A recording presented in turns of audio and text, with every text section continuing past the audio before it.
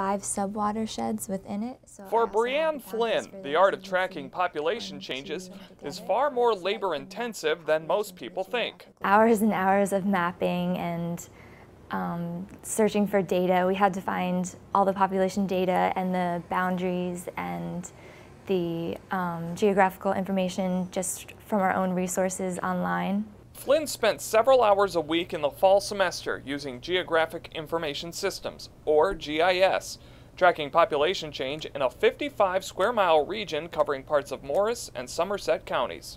What they have me doing is mapping population change within the Great Swamp watershed from the year 1990 to 2010 using population census data.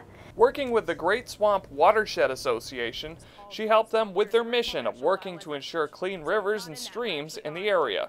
We would be able to pull the information that she was gathering to go to Madison and say, hey, your water quality has declined in this area and we've noticed your population has shot up in this region. There's probably a correlation, so why don't we work on some smart development techniques? Flynn's experience with GIS came out of a community-based learning class she took with biology professor Catherine Riamaki. An environmental sciences major and a civic scholar, Flynn says she volunteered her time because she wanted to make a difference. It's really important for me to do community service and do my part because I have certain things that I can contribute, like GIS is such a great skill. Flynn says her work with GIS is not over.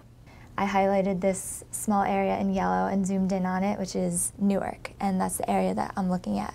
She's hoping to use her skills for her honors thesis, which she says she hopes to help map the air quality in Newark. For Drury University, I'm Ted Johnsen. Pollution, so the EPA requires